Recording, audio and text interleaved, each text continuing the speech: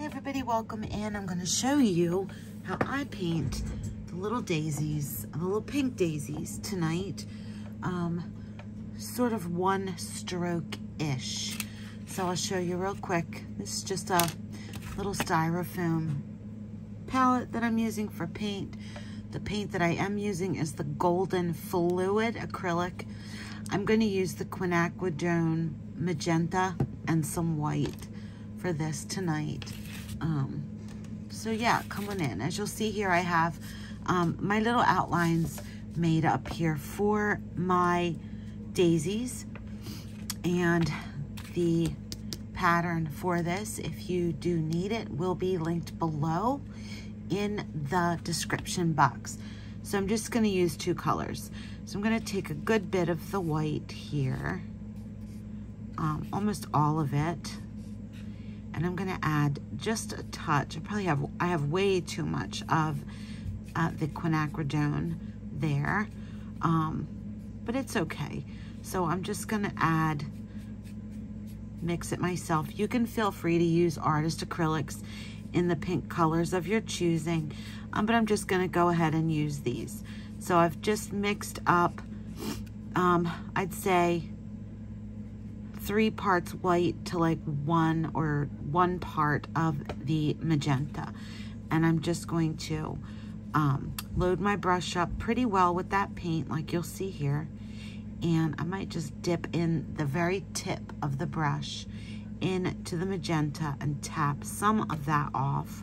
And you'll see me go back and forth and just do that. So we'll go in right here. We'll work right here first.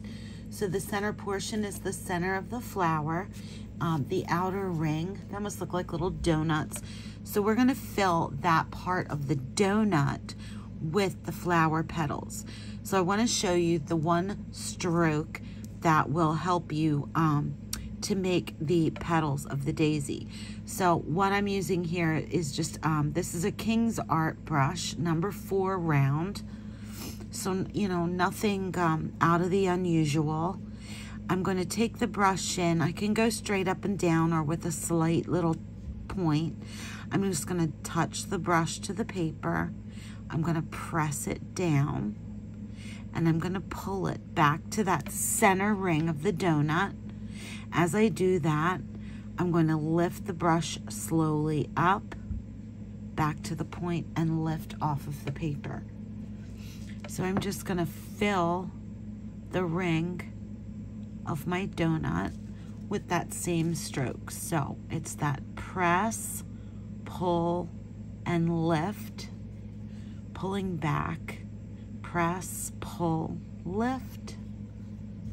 And I am basically going to do that all the way around that little donut shape that I've traced on.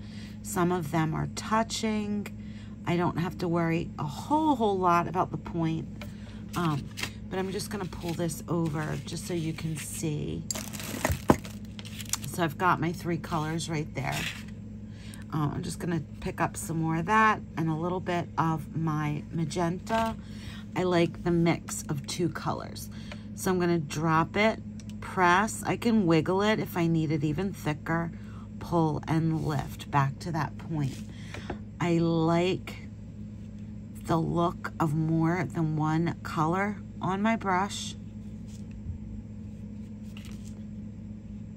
We can pull, lift back to that center, press, pull, lift, and you'll see here where I went sideways a bit. So my stroke was a little bit wonky, but I kind of like that. Like, I'm not loving this one. Sorry, I'm just gonna spin the paper a little bit. I'm gonna blend that. So press, pull, lift, press, pull, lift, and we'll get one more in there. Press, pull, lift, back to the center.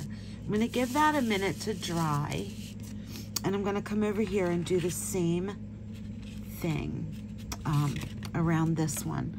So press, pull, lift.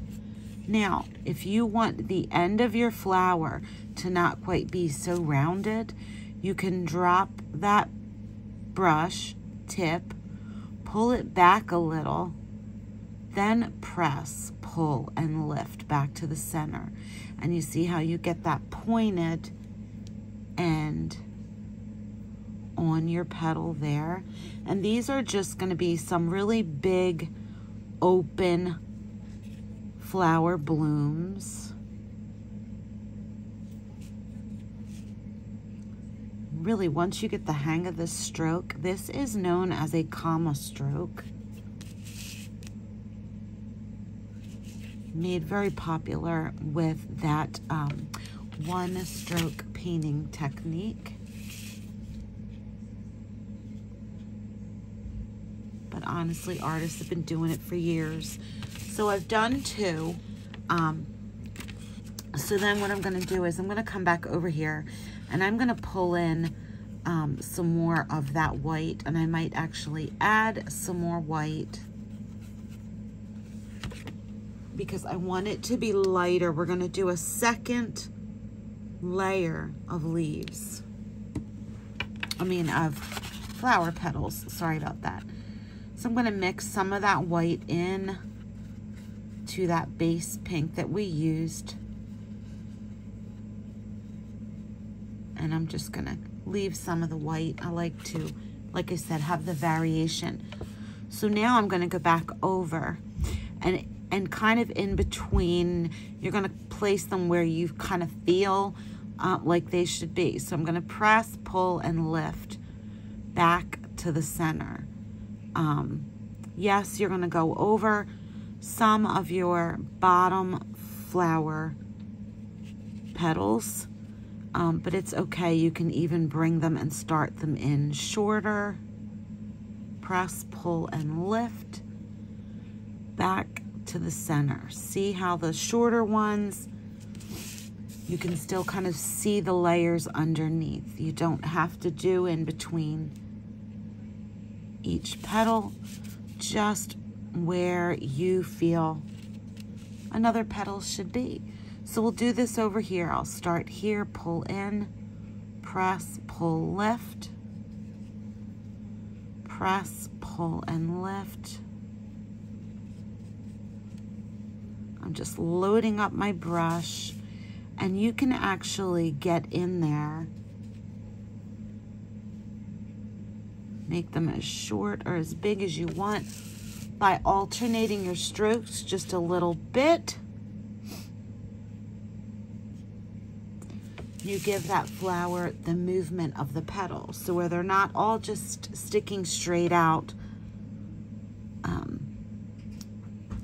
like a little ray of sunshine, I guess.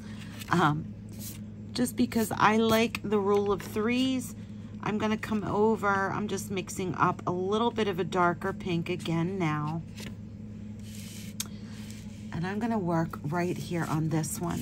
So I'm going to overlap right over that flower. Press, pull, lift. Don't like that. Let me get my paint mix just a little bit better on my palette.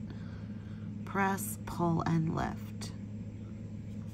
It's really not a huge deal. After all, it is just paint. Take the time to practice. And you see how not each petal is going straight from there to the center. I am dropping it, pulling it off to one side, and then to the middle. I can do the next petal right next to it and pull it. But you see how the petals are just kind of, they're movement. They have movement. So I can pull that back in. As long as the paint's wet, you can blend it. If you get those streaks like I just got, if you like that look, leave it be. Right? So I'm just pulling these back to the center. Bottom leaves, don't get too stressed because, again, we're coming in with our lighter pink and our white. I'm gonna pick up a lot more of the white for that particular flower because it is still really wet. So then I'm just gonna come in, pull some random leaves in. Not leaves, petals. We're just gonna pull some second layer of flower petals in there.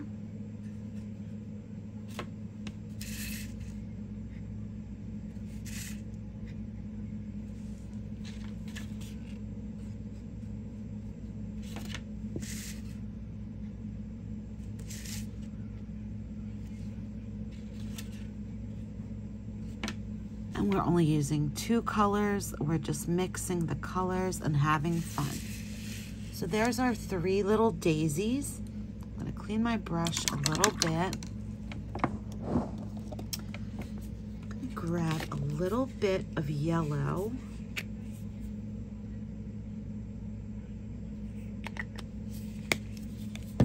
Okay, and I'm gonna use the yellow and I'm gonna use some white.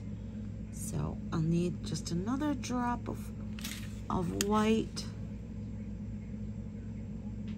And then a stiff, old, stiff brush.